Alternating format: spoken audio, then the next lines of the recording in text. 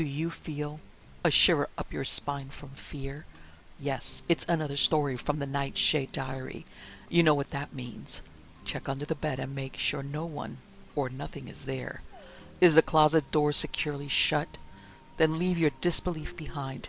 Amp up your imagination and hang on tight for another ride into terror and mystery. And like all good horror stories, just imagine it's a dark and stormy night. And remember, screaming like a little girl is permitted. Randalls Round by Eleanor Scott. Of course, I don't pretend to be aesthetic and all that, said Haley in that voice of half-contemptuous indifference that often marks the rivalry between science and art. But I must say that this folk song and dance business strikes me as pretty complete rot. I dare say there may be some arguments in favor of it for exercise and that, but I'm dashed if I can see why a chap need leap about in fancy braces because he wants to train down his fat. He lit a cigarette disdainfully. All revivals are a bit artificial, I expect, said Mortlake in his quiet, pleasant voice. But it's not a question of exercise only in this case, you know. People who know say that it's the remains of a religious cult, sacrificial rites and that. There certainly are some very odd things done in out-of-the-way places. How do you mean? Asked Hailing, unconvinced. You can't really think that there's any kind of heathen cult still practiced in this country. Well, said Mortlake, there's not much left now. More in Wales, I think, and France than here. But I believe that if we could find a place where people had never lost the cult, we might run into some queer things. There are a few places like that, he went on. Places where they're paid to perform their own rite occasionally. I mean to look it up sometime. By the way, he added, suddenly sitting upright, didn't you say you were going to a village called Randalls for the weekend? Yes, little place in the Cotswolds somewhere. Boney gave me an address. Going to work or for an easy? Not to work. Boney's afraid of my precious health. He thinks I'm overworking my delicate constitution. Well, if you've the chance, I wish you'd take a look at the records in the old guild hall there and see if you can find any reference to folk customs. Randalls is believed to be one of the places where there is a genuine survival. They have a game, I think, or a dance called Randalls Round. I'd very much like to know if there are any written records, anything definite. Not if you're bored, you know, or don't want to. Just if you're at a loose end. Right, I will, said Hailing. And there the talk ended. It is unusual for Oxford undergraduates to take a long weekend off in the Michaelmas term with the permission of the college authorities, but Hailing, from whom his tutor expected great things, had certainly been reading too hard.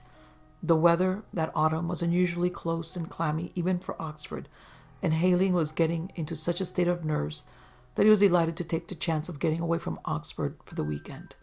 The weather, as he cycled out along the Woodstock Road, was moist and warm, but as the miles slipped by and the ground rose, he became aware of the softness of the air, the pleasant lines of the bare, sloping fields, the quiet of the low rolling clouds. Already he felt calmer, more at ease. The lift of the ground became more definite, and the character of the country changed. It became more open, bleaker. It had something of the quality of moorland, and the little scattered stone houses had that air of being one with the earth that is the right of the moorland houses. Randalls was, as Hailing's tutor had told him, quite a small place, though it had once boasted a market. Round the little square space, grass grown now, where once droves of patient cattle and flock of shaggy Cotswold sheep had stood to be sold, were grouped houses, mostly of the 17th or early 18th century, made of the beautiful mellow stone of the Cotswolds, and Hailing noticed among these one building, of exceptional beauty, earlier in date than the others, long and low with a deep square porch and mullioned windows. That's the Guildhall Mortlake spoke of, I expect, he said to himself, as he made his way to the Flaming Hand Inn, where his quarters were booked. Quite a good place to look up town records. Queer how that sort of vague rot gets hold of quite sensible men. Hailing received a hearty welcome at the inn. Visitors were not very frequent at that time of year, for Randalls is rather far from the good hunting country. Even a chance weekender was something of an event. Hailing was given a quite exceptionally nice room, or rather, pair of rooms, for two communicated with one another on the ground floor. The front one, looking out onto the old square, was furnished as a sitting room. The other gave onto the inn-yard, a pleasant cobbled place surrounded by a moss-grown wall and barns with beautiful lichened roofs. Hailing began to feel quite cheerful and vigorous as he lit his pipe and prepared to spend a lazy afternoon. As he was settling down in his chair with one of the inn's scanty supply of very dull novels, he was mildly surprised to hear children's voices chanting outside. He reflected that Guy Fawkes' Day was not due yet, and that in any case the tune they sang was not the formless huddle usually produced on that August occasion. This was a real melody, rather an odd plaintive air, ending with an abrupt drop that pleased his ear. Little as he knew of folklore and much as he despised it, Hailing could not but recognize that this was a genuine folk air, and a very attractive one. The children did not appear to be begging. Their song finished, they simply went away, but Hailing was surprised when some minutes later he heard the same air played again, this time on a flute or flageolet. There came also the sound of many feet in the market square. It was evident that the whole population had turned out to see some sight. Mildly interested, Hailing rose and lounged across to the bay window of his room. The tiny square was thronged with villagers, still gazing at an empty space left in the center. At one end of the space stood a man, playing on a long and curiously sweet pipe. He played the same haunting, plaintive melody again and again. In the very center stood a pole, as a maypole stands in some villages, but instead of garlands and ribbons, this pole had hung over it the shaggy hide of some creature like an ox. Hailing could just see the blunt, heavy head with its short, thick horns. Then, without a word or signal, men came out from among the watchers and began a curious dance. Hailing had seen folk dancing done in Oxford, and he recognized some of the features of the dance, but it struck him as being a graver, more barbaric affair than the performances he had seen before. It was almost solemn. As he watched the dancers, began a figure that he recognized. They took hands in a ring, facing outwards. Then, with their hands lifted, they began to move slowly round, counterclockwise. Memory stirred faintly, and two things came drifting to Hailing's mind. One, the sound of Mortlake's voice, as the two men had stood watching a performance of the Haddington mummers. That's the back ring. It's supposed to be symbolic of death, a survival of a time when a dead victim lay in the middle, turned away from him. The other memory was dimmer, for he could not remember who had told him that to move in a circle counterclockwise was unlucky. It must have been a Scot, though for he remembered the word widdershins. These faint stirrings of memory were snapped off by a sudden movement in the dance going on outside. Two new figures advanced. One, a man whose head was covered by a mask made in the rough likeness of a bull. The other shrouded from head to foot in a white sheet, so that even the sex was indistinguishable. Without a sound, these two came into the space left in the center of the dance. The bull-headed man placed a second figure with its back to the pole where hung the hide. The dancers moved more and more slowly. Evidently some crisis of the dance was coming. Suddenly the bull-headed man jerked the pole so that the shaggy hide fell outspread on the shrouded figure standing before it. It gave a horrid impression, as if the creature hanging limp on the pole had suddenly come to life, and with one swift, terrible movement had engulfed and devoured the helpless victim standing passively before it. Hailing felt quite shocked, startled, as if he ought to do something. He even threw the window open, as though he meant to spring out and stop the horrid rite. Then he drew back, laughing a little at his own folly. The dance had come to an end. The bull-headed man had lifted the hide from the shrouded figure and thrown it carelessly over his shoulder. The flute player had stopped his melody, and the crowd was melting away. "What a queer performance," said Hailing to himself. "I see now what old Mortlake means. It does look like a survival of some sort. Where's that book of his?" He rummaged in his rucksack and produced the book that Mortlake had lent him, one volume of a very famous book on folklore. There were many accounts of villages, games, and feasts, all traced in a sober and scholarly fashion to some barbaric primitive rite. He was interested to see how often mention was made of animal masks, or of the hides or tails of animals being worn by performers in these odd revels. There was nothing fantastic or strange in these accounts, nothing of the romantic type that Hayling scornfully dubbed aesthetic.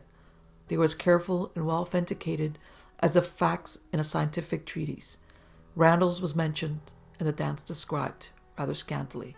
Hayling thought until reading on he found that the author acknowledged that he had not himself seen it, but was indebted to a friend for the account of it. But Hayling found something that interested him.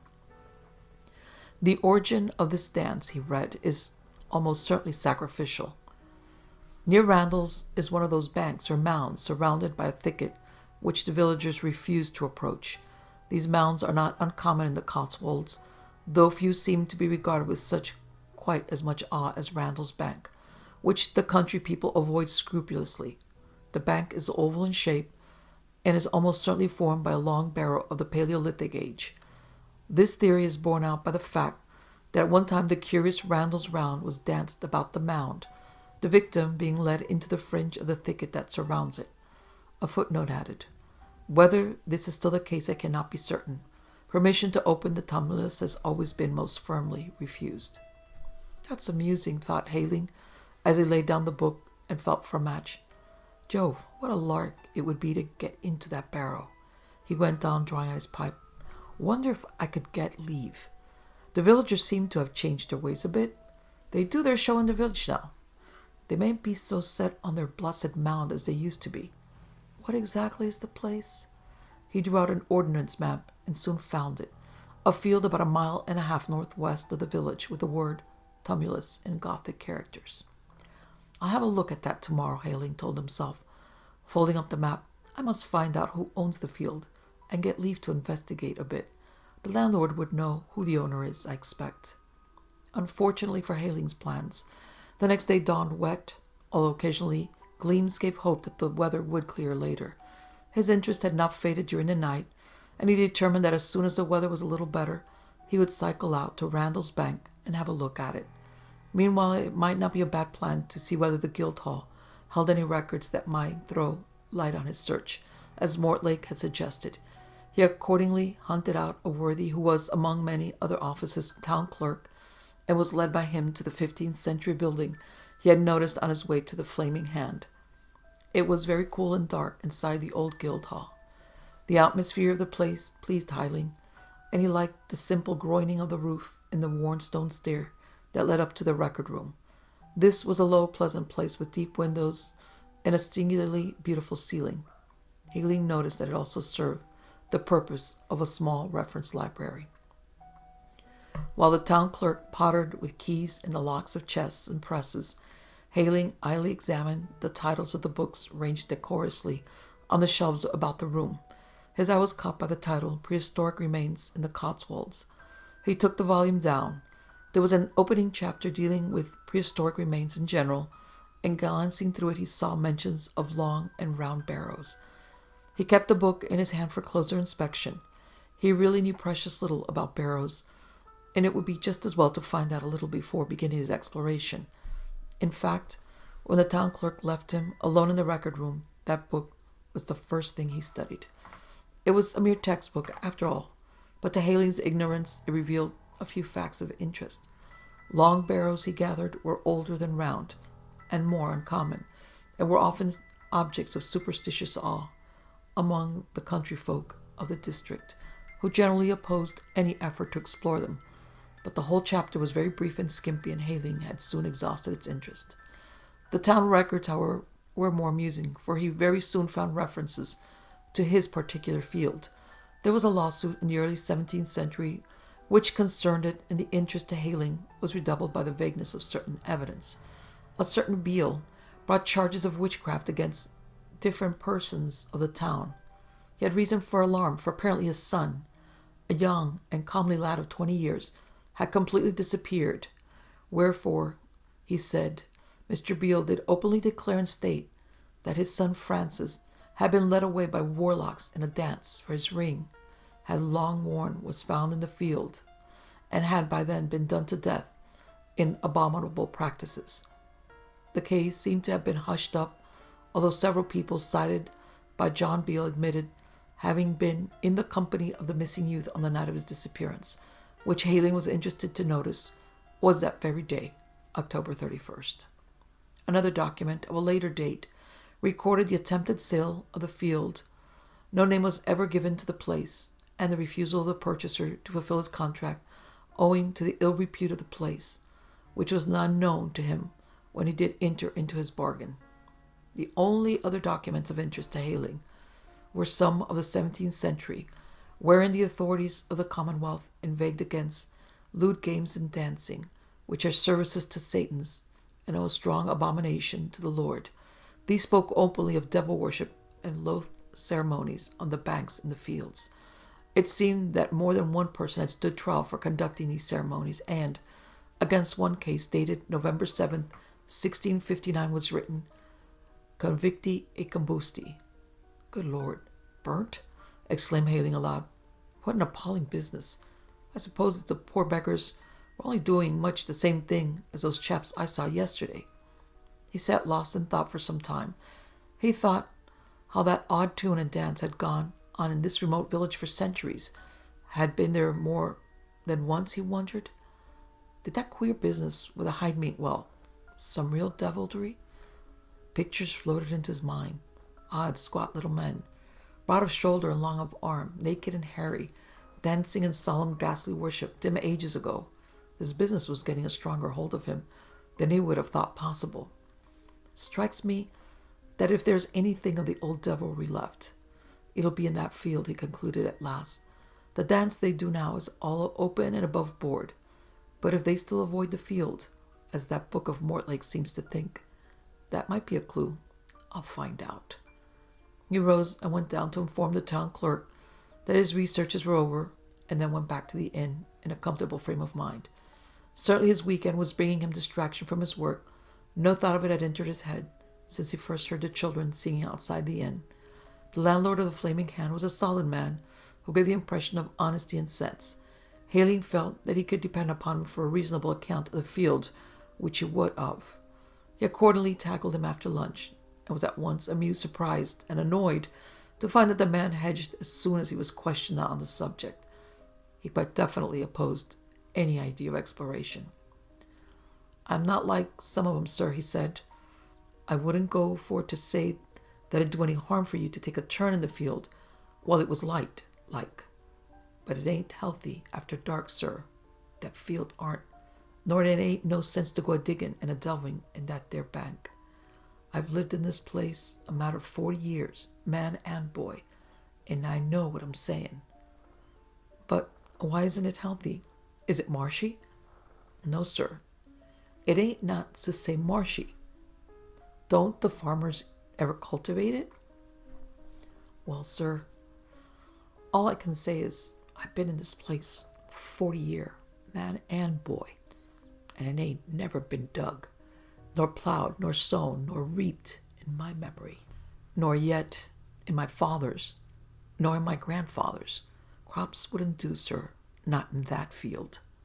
Well, I want to go and examine the mound. Who's the owner? I ought to get his leave, I suppose. You won't do that, sir. Why not? 'Cause I'm the owner, sir, and I won't have anyone, not the king himself, nor the king's son a-digging in that bank. Not for a wagon load of gold, I won't. Hayling saw it was useless. Oh, all right, if you feel like that about it, he said carelessly. The stubborn, half-frightened look left the host's eyes. Thank you, sir, he said quite gratefully. But he had not really gained a victory. Hayling was as obstinate as he, and he had determined that before he left Randalls, he would have investigated that barrow. If he could not get permission, he would go without. He decided that as soon as darkness fell, he would go out on the quiet, explore in earnest. He would borrow a spade from the open cart shed of the inn, a spade and a pick if he could find one. He began to feel some of the enthusiasm of the explorer. He decided that he would spend part of the afternoon in examining the outside of the mound. It was not more than a 10-minute ride to the field which lay on the road. It was, as the landlord had said, uncultivated. Almost in the middle of it rose a mass of stunted trees and bushes, a thick mass of intertwining boughs that would most certainly take some strength to penetrate. Was it really a tomb? Haley wondered. And he thought with some awe of the strange prehistoric being who might lie there, his rude jewels and arms about him. He returned to the inn, his interest keener than ever. He would most certainly get into that barrow as soon as it was dark enough to try. He felt restless now, as one always does when one is looking forward with some excitement to an event a few hours distant. He fidgeted about the room, one eye constantly on his watch. He wanted to get to the field as soon as possible after dark, for his casual inspection of the afternoon had shown him that the task of pushing through the bushes, tangled and interwoven as they were, would be no light one. And then there was the opening of the tumulus to be done. That soil, untouched by spade or plow for centuries, to be broken by the pick until an entrance was forced into the chamber within. He ought to be off as soon as he could safely secure the tools he wanted to borrow. But fate was against him. There seemed to be a constant flow of visitors to the Flaming Hand that evening, not ordinary laborers dropping in for a drink, but private visitors to the landlord, who went through to his parlor behind the bar and left by the yard at the side of the inn. It really did seem like some silly mystery story, thought Hayling impatiently. The affair in the marketplace, the landlord's odd manner over the question of the field, and now this hushed coming and going from the landlord's room. He went to his bedroom window and looked out into the yard. He wanted to make quite sure that the pick and spade were still in the open cart shed. To his relief they were, but as he looked, he got yet another shock. A man slipped out from the door of the inn kitchen and slipped across the yard into the lane that lay behind the inn. Another followed him, and a little later another, and all three had black faces. Their hands showed light, and their necks, but their faces were covered with soot, so that the features were quite indistinguishable. "This is too mad," exclaimed Haley half aloud. "Jove, I didn't expect to run into this sort of farce when I came here. Wonder if all Old Cross's mysterious visitors have had black faces. Anyway, I wish they'd buck up and clear out. I may not have another chance to go to that mound if I don't get off soon." The queer happenings at the inn now appeared to him solely as obstacle to his own movements. If their import came into his mind at all, it was to make him wonder whether there was any play like a mummers' show which the villages kept up, of games, perhaps, like those played in Scotland at Halloween. By Jove, that probably was the explanation. It was All Hallows' Eve. Why couldn't they buck up and get on with it anyhow? His patience was not to be tried much longer. Soon after 9, the noises ceased, but to make doubly sure, Hayling did not leave his room till 10 had struck from Randalls church. He got cautiously out of his bedroom window, and that led softly on the cobbles of the yard. The tool still leaned against the wall of the open shed. Trusting man, Mr. Cross, of the Flaming Hand. The shed where his cycle stood was locked, though, and he swore softly at the loss of time this would mean in getting to the field. It would take him 25 minutes to walk. As a matter of fact, it did not take him quite so long, for impatience gave him speed. The country looked very beautiful under the slow-rising hunter's moon. The bare lines of the fields swept up to the ridges, black against the dark serene blue of the night sky. The air was cool and clean with a smell of frost in it. Hayling, hurrying along the rough white road, was dimly conscious of the purity and peace of the night. At last the field came in sight, empty and still in the cold moonlight. Only the mound, black as a tomb, broke the flood of light. The gate was wide open, and even in his haste this struck Hayling as odd. "I could have sworn I shut that gate," he said to himself. "I remember thinking I must in case anyone spotted I'd been in. It just shows that people don't avoid the place as much as Old Cross would like me to believe." He decided to attack the barrow on the side away from the road, lest any belated laborer should pass by. He walked around the mound, looking for a thin spot in its defense of thorn and hazel bushes. Not there was none. The scrub formed a thick belt all around the barrow, and was so high that he could not see the top of the mound at all. The confounded stuff might grow halfway up the tumulus for all he could see. He abandoned any idea of finding an easy spot to begin operation. It was obviously just a question of breaking through. Then, just as he was about to take this heroic course, he stopped short, listening. It sounded to him as if some creature were moving within the bushes. Something heavy and bulky, breaking the smaller branches of the undergrowth. Must be a fox, I suppose, he thought, but he must be a monster. Sounds more like a cow, though. Of course it can't be. Well, here goes. He turned his back to the belt of thick undergrowth, ducked his head forward, and was just about to force his way backwards through the bushes when again he stopped to listen. This time it was a very different sound that arrested him. It was a distant playing of a pipe. He recognized it, the plaintive melody of Randalls round. He paused, listening. Yes, feet were coming up the road. Many feet, pattering unevenly. There was some village game afoot then. The words of Mortlake's book came back to his mind. The author had said that at one time the barrow was the center of the dance. Was it possible that it was so still? That there was a second form, less decorous perhaps, which took place at night? Anyhow, he mustn't be seen, that was certain. Lucky the mound was between him and the road. He stole cautiously towards the hedge on the far side of the field. Thank goodness it was a hedge, and not one of those low stone walls that surround most fields in the Cotswolds. As he took cautious cover, he couldn't help feeling a very complete fool. Was it really necessary to take this precaution? And then he remembered the look of stubborn determination on the landlord's face. Yes, if he were to investigate the barrow, he must keep dark. Besides, there might be something to see in this business, something to light old Mortlake's heart. The tune came nearer, and the sound of footsteps was muffled. They were in the grassy field then. Hayling cautiously raised his head from the ditch where he lay, but the mound blocked his view as yet. What luck that he'd happened to go to Randalls just at that time, Halloween. He remembered the documents in the Guildhall, and John Beale's indictment of the men who he averred had made away with his son at Halloween. Hayling's blood tingled with excitement. The playing came closer, and now Hayling could see the figures of men moving into the circle they formed for Randalls round. Again he was struck by the sheer barbaric look of the thing, and by the gravity of their movements, and then his heart gave a sudden heavy thump. The dancers had all the blackened mask-like faces of the men he had seen leaving the inn. How odd, thought Hayling. They perform quite openly in the village square and then steal away at night, disguising their faces.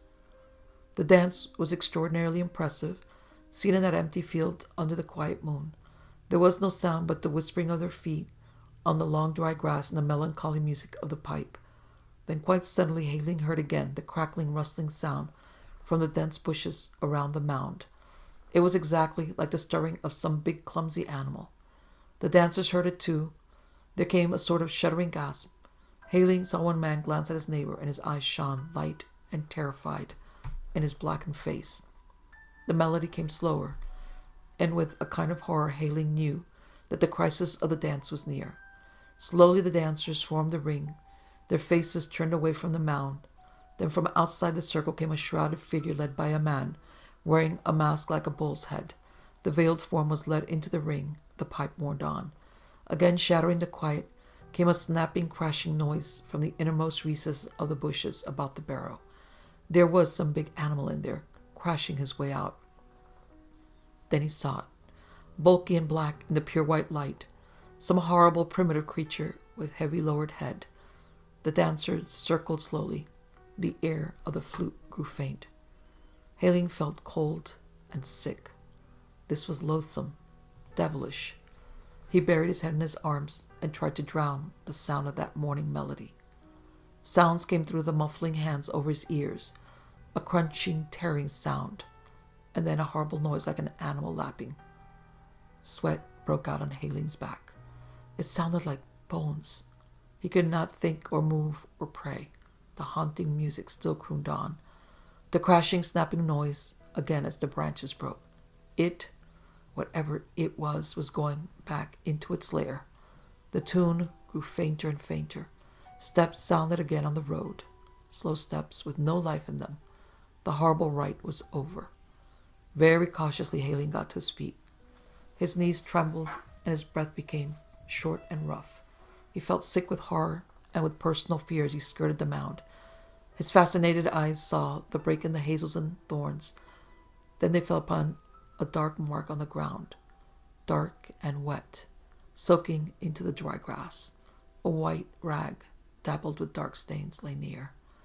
Hayling could bear no more. He gave a strangled cry as he rushed blindly, stumbling, falling sometimes out of the field and down the road.